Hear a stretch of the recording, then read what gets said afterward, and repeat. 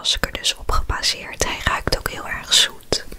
En dit is een peel-off masker die je dus van je gezicht af moet trekken. Ja, deze is ook heel erg leuk. Dan heb ik ook nog een anti-aging masker.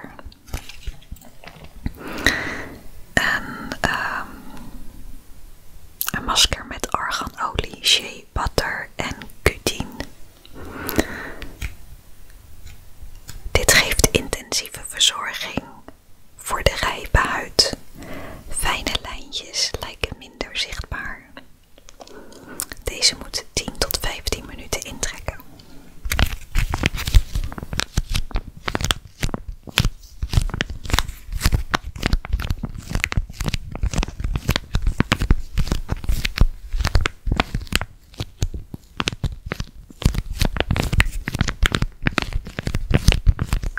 Deze zakjes geven altijd van die fijne geluidjes.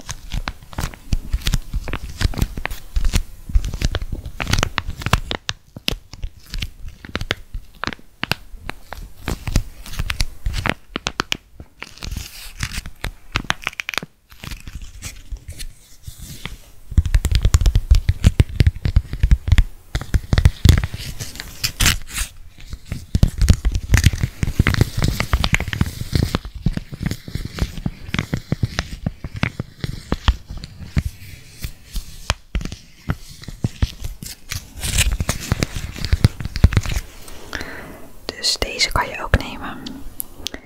En dan heb ik hier nog een masker in een tube.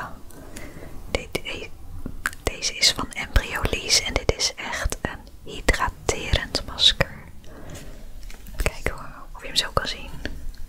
Een hydra mask.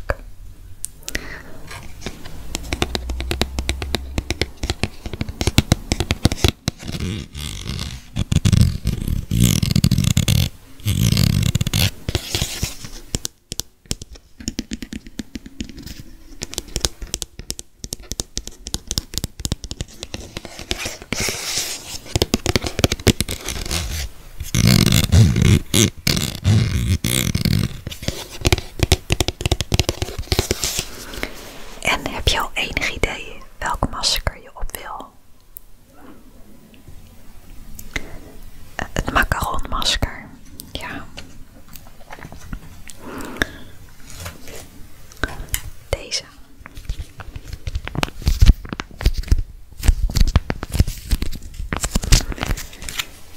Ik zal hem even openknippen en in een bakje doen. Als je het fijn vindt, kan ik het masker wel op je gezicht aanbrengen. Ja, zal ik dat doen? Oké. Dan kun jij gewoon lekker genieten en gewoon lekker stil blijven zitten. Oké.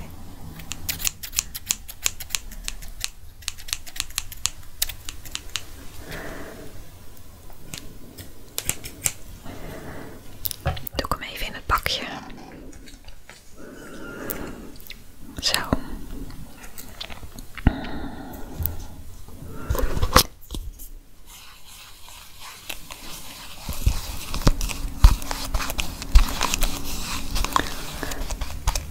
Wat wil je? Zal ik deze eerst op jouw gezicht aanbrengen of zal ik eerst mijn eigen masker aanbrengen? Eerst mijn eigen, weet je het zeker? Oké.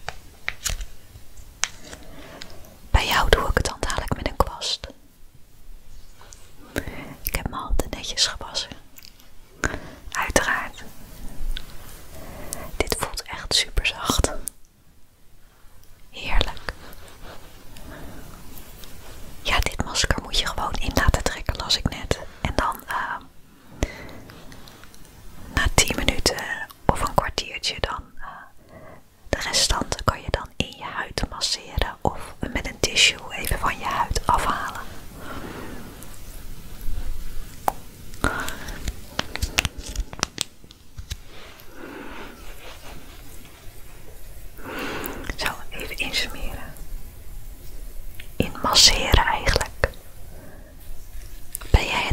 Ben jij het gewend om maskertjes uit te proberen of niet? Oké. Ja, ik eerst ook helemaal niet. Maar de laatste tijd vind ik het wel heel leuk om maskers uit te proberen. Ik was laatst in een winkel, in een drogisterij, en daar hadden ze een heel gouden masker. En dat leek me echt heel leuk, maar die heb ik toen weer niet gekocht. En daar had ik later natuurlijk uiteraard weer spijt van, dat ik dat masker niet gekocht had. Ja, zo gaat het met mij. Zo. Er zit nog best veel in zo'n zakje, zeg. Ik dacht ik moet even een dun laagje aanbrengen, maar nee. En dat macaronmasker wat jij dadelijk gaat proberen, dat is dus een peel-off masker. Dat betekent dat je hem dan moet laten indrogen en hem helemaal van je gezicht af moet trekken. Dat is anders dan deze. Oh.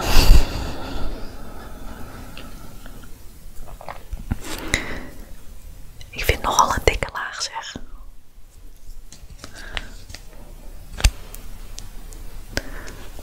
Zo een beetje hier ook. Ik kan het even intrekken. Nee, het is nog maar sinds kort dat ik van die maskers ben. Tenminste een paar maandjes. Zo. Ik laat dit gewoon even. Oh, jongen, dat blijft. Iedere keer denk ik ben er, maar ik moet zeggen, het voelt wel heel lekker aan. Want ik weet dat macaronmasker wat jij dadelijk gaat proberen, dat is echt een masker die een beetje zo kleverig is. Zo. Nee, dat was het. Ik ga even mijn handen wassen en dan kom ik terug en dan ga ik jouw masker opdoen, goed? Oké. Zo, ik ben er weer. Ik heb even mijn handen gewassen.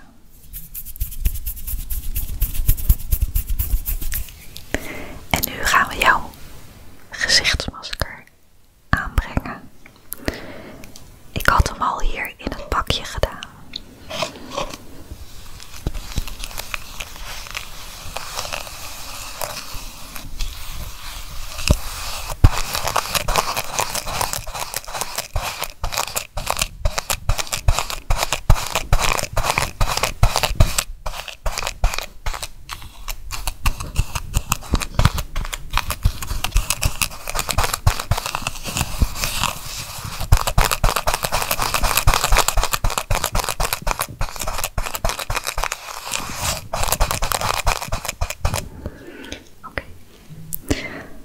Als je wil, mag je lekker je ogen dicht doen, maar je mag ze ook open houden.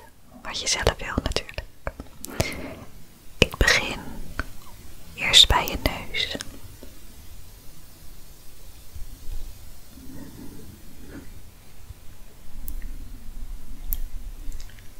Heerlijk, hè? Ja, dit masker is inderdaad een beetje kleverig. Even op je voorhoofd. En bij je slapen. Zo. En aan de andere kant. Ook even bij je slapen. En over je wangen.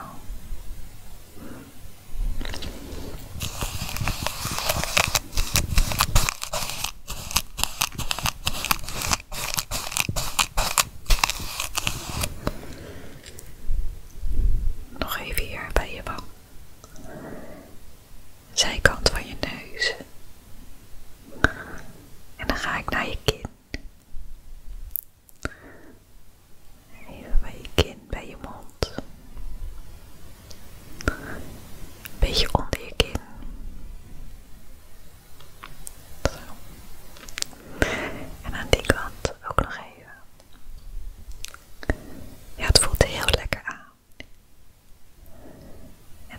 wang.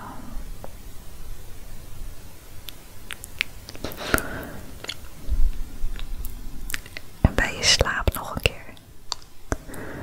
Zo, nog even over je voorhoofd. Zo.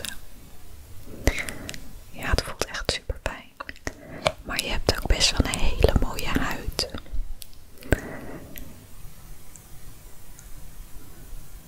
Een mooie huid heb je. En dan met zo'n fijn masker erop voelt het dadelijk alleen nog maar fijner aan. Zo.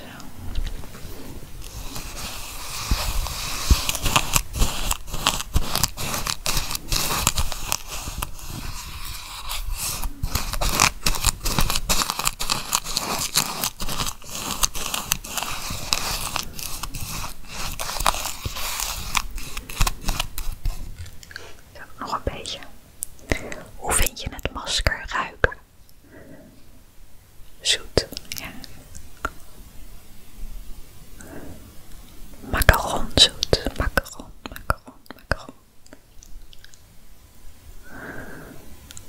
En dit masker moet dan even opdrogen. En op een gegeven moment, als die helemaal droog is,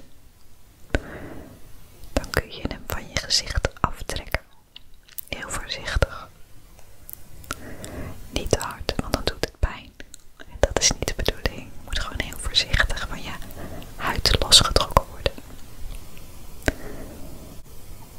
Zo.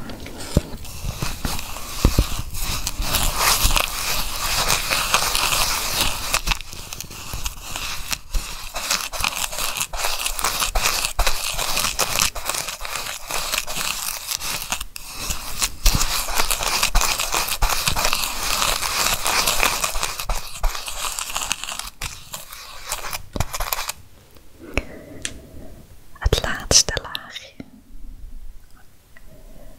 Er zit best wel veel in zo'n zakje, dus ik maak het gewoon helemaal op. Zonder om weg te gooien.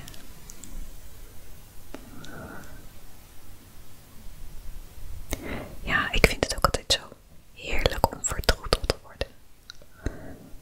Zo fijn als iemand jou zoveel aandacht geeft en voor je zorgt. Ja, super fijn. Dus dan laten we dit straks even inwerken. En dan kunnen we daarna lekker gaan slapen. Dan zijn we helemaal tot rust gekomen. Dan gaan we heerlijk slapen.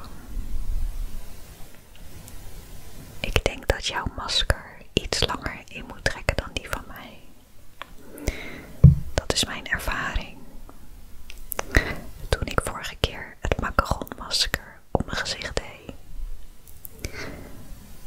bleven er bepaalde plekken in mijn gezicht best wel wat langer nat. Ik